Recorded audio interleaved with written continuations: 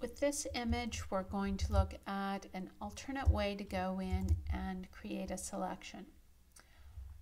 This way, we're going to use a layer mask, and the layer mask has a little bit of an advantage over other ways of kind of removing the background from parts of layers, in that you can use all the selection tools, you can use the eraser tool, you can use the paintbrush tool, and you can kind of vary transparency if you want a kind of a transparent edge to blend in with another background. We are going to put that on this canvas, so the sheep are going to be in the lawn in front of the Eiffel Tower.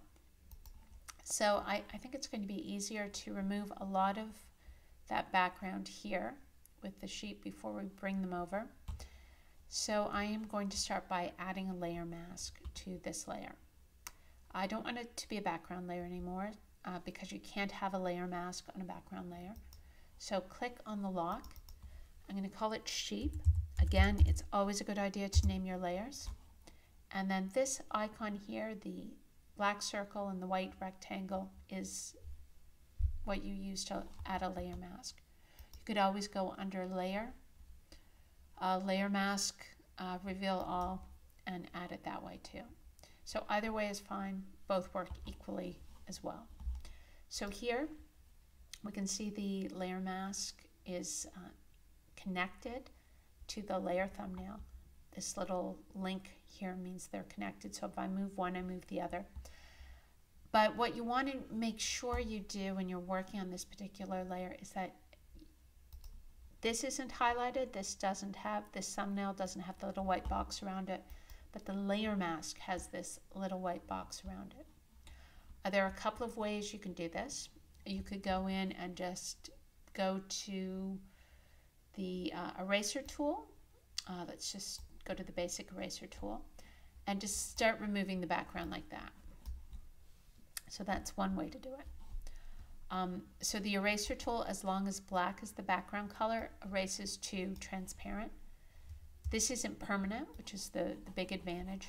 And when you have so much of the image that you want to get rid of, it's kind of easy to get rid of most of it. I could always go in and use the rectangular marquee tool to just get rid of great big swaths of it. I think I took maybe a little bit too much. Oh, and I want to be on new selection. So there are great big areas that I know I don't need. Just resize this and move it over. So I can just go like this and select them and then get rid of them until I just have a tiny little area around the sheet. I deleted maybe a little bit too much of the shadow, and that is one of the advantages of going in and using this layer mask. I can always just switch to the paintbrush tool and draw it back in again. So here I have, parts of the sheep are now visible. I'm going to go in, switch back to the eraser tool. So I could do this. I could kind of gradually get closer and closer. I can also use the magic wand tool or the quick selection tool. And now that's a little bit too much to just kind of select more of that. And again, it's very easy to get too much. You can see I've got the ear here. I can also switch to the subtract from selection, and then I have, that ear is back. So you can kind of move back and forth between different, not just different selection tools, but different selection options. So quick select has selected too much, so then I can go in and get rid of a little bit more of it. And I can also go in and make my brush maybe a little bit smaller. Switch again to the subtract from selection option, and again I can get rid of, that just looks like I'm cutting off his feet, but his feet are hidden by the grass anyway, so that doesn't really matter. So I can switch back and forth between different selection tools and just kind of work away at getting rid of that background. Now here it might also be helpful to, I didn't move the sheep over to the Eiffel Tower file first, and it actually doesn't matter, you can do this any way you want, but it might have been handy to have done that first so that I could actually use the original Eiffel Tower image as kind of a reference as I'm drawing. There might be areas where the greens kind of blend together, and I hope there are, and that would be helpful to have as well. So here I'm just adding to that selection. I'm going to leave that darker area where the shadow is kind of in place. And here, because the sheep are going onto another kind of grassy lawn, I don't necessarily have to get all of that kind of green part around the sheep deleted. Here maybe just a little bit more, and that doesn't look too bad. It's not perfect, but I think now would be a good time to move it over.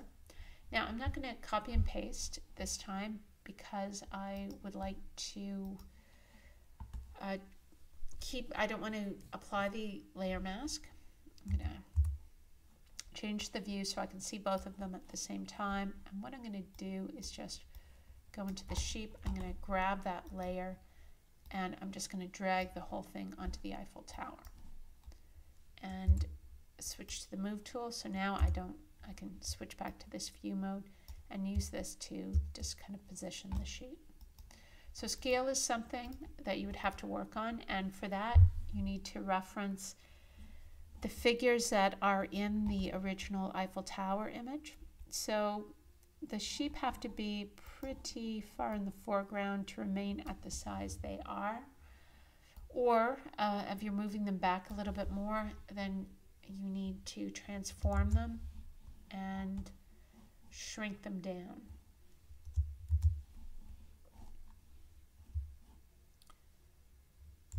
So Command T, shrink them down with reference to what's in the background. That looks like it's probably a little bit more realistic. Zoom in. And the other thing, now maybe I should do this before scaling them down, but we can see here clearly that the green from the original image it's a little bit warmer than the background image. So the light is very different in the two images. The sheep are white, so it would actually be easier to warm up that background Eiffel Tower image than it would be to cool down the sheep. So for that, I'm going to go into the background layer. I'm going to bring up color balance, and to warm it up, I'm going to add some red, I'm going to add some magenta and yellow. And I think I need to do this to the highlights more so than any other area. So now it's starting to look a little bit more like it belongs, maybe a little bit more red. Again, I'm going to zoom in on the sheep. So you'll notice that the green around the legs is sticking out less than it was before, and that's because we're getting closer to actually matching that color in the original. Now the other thing we might need to do is, in addition to going in and adjusting the color here, we might also need to go in and adjust the levels, the tone on the sheep. So for that, I'm going to bring up levels. I'm going to lock it to the sheep layer below this little button.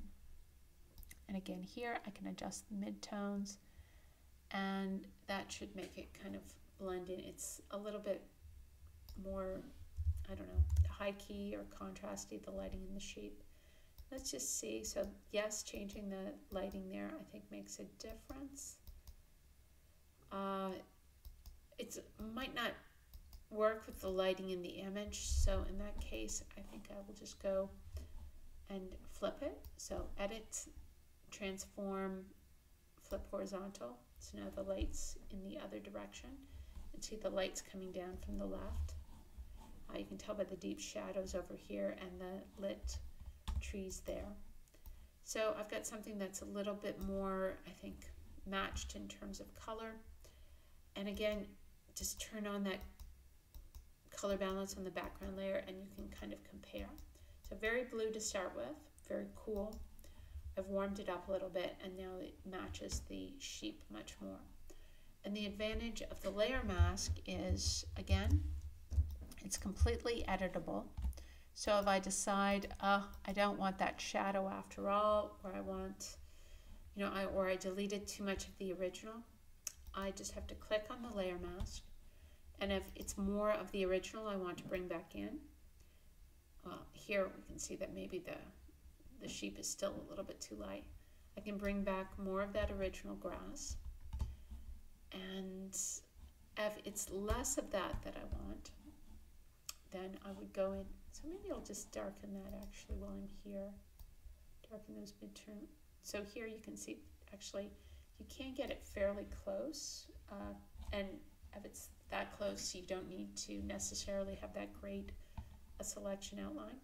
By going in, and notice I'm not touching the highlights, the white point or the dark point. I'm just adjusting the midtones to make this match. So that is much closer in terms of lighting to what is there. And I don't really have to go in and undo what I did in terms of adding more of the grass back in, but if I did want to get rid of it, switch back to the eraser tool. Make sure you are on the right layer, so I need to be on the layer mask on the sheep layer. And I can just erase some of that grass. Now with the layer mask, again, the shift key will disable it temporarily so you can see what's underneath. And if you want it to be permanent, you like what you have, don't want it to be any different, you can just drag it to the trash can and click apply, and that will make it permanent. And so permanently deleting the rest of the background information.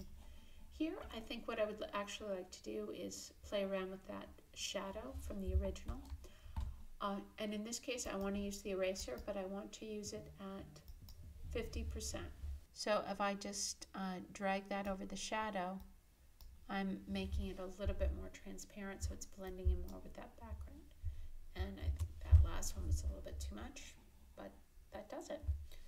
If I wanted to go in and add an entirely new shadow, I would kind of draw it around the feet, but that we'll do later on.